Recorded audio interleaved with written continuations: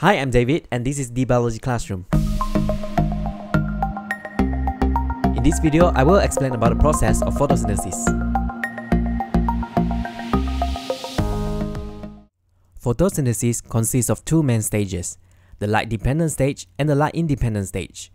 In the light-dependent stage, light energy is being captured by the photosynthetic pigments in the photosystem. The photosystem is found on the thylakoid membrane. The energy is used to produce ATP and reduce NADP. These products will then be used in the light-independent stage, which consists of a process known as the Kelvin cycle. ATP supplies energy to the process, while reduced NADP supplies the reducing power. Photosynthetic products such as glucose, amino acids, or lipids will be produced. ADP and NADP will return to the light-dependent stage to form ATP and reduce NADP again. This cycle goes on and on. The light-dependent stage happens when light energy is captured by the pigments in the photosystem and photophosphorylation occurs. Photophosphorylation means the formation of ATP from ADP and inorganic phosphate by using the light energy. There are two types of photophosphorylation, the cyclic photophosphorylation and the non-cyclic photophosphorylation. Let's look at the cyclic photophosphorylation. Light energy is being captured by the accessory pigments in photosystem 1. The energy is being passed to the reaction center where chlorophyll A is located. The electron in the reaction center gets the energy and is boosted to a higher energy level. The excited electron will be emitted from the reaction center. It is received by the primary electron acceptor. Then, it is passed along a series of electron carriers in the ETC, electron transport chain.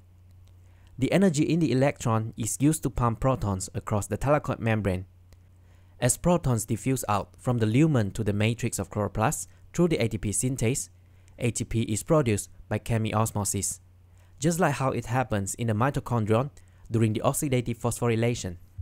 At the end of the ETC, the electron is no longer at a high energy level. It will return to the photosystem 1.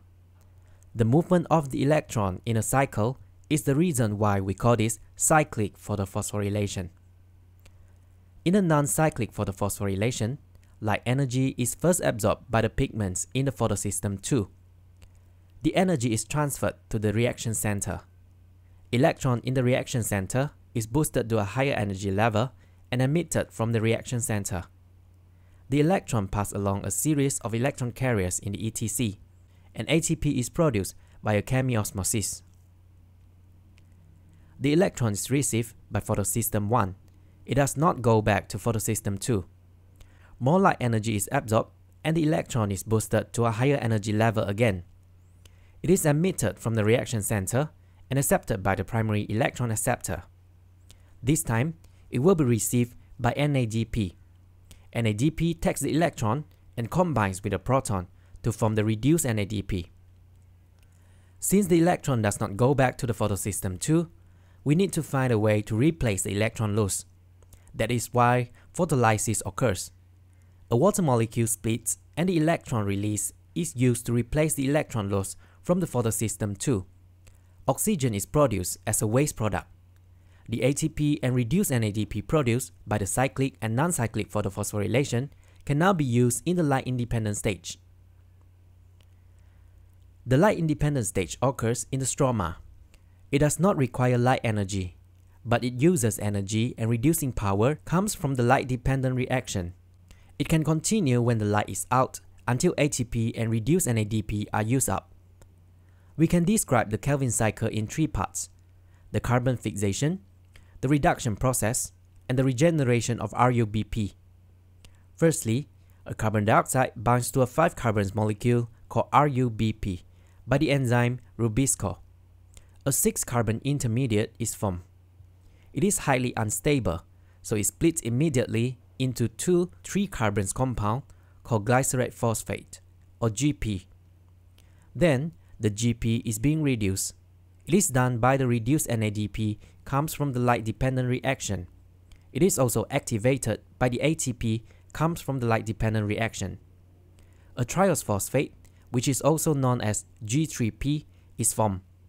Some of the carbons in the G3P is used to form the photosynthetic products such as glucose and amino acids, while the rest of them is used to regenerate RuBP, so the cycle can continue. Energy from ATP is required in this step. Now, the carbon number of these molecules doesn't really make sense, isn't it? In fact, we need several Calvin cycles to form one molecule of photosynthetic product. Let's use glucose as an example. To produce one molecule of glucose with 6 carbons, we need 6 carbon dioxide and 6 RuBP. This will give us 6 unstable intermediates, and then 12 GP. With the help of 12 ATP and 12 reduced NADP, we will have 12 G3P. Since each one of them has 3 carbons, now we have 12 times 3, 36 carbons in total.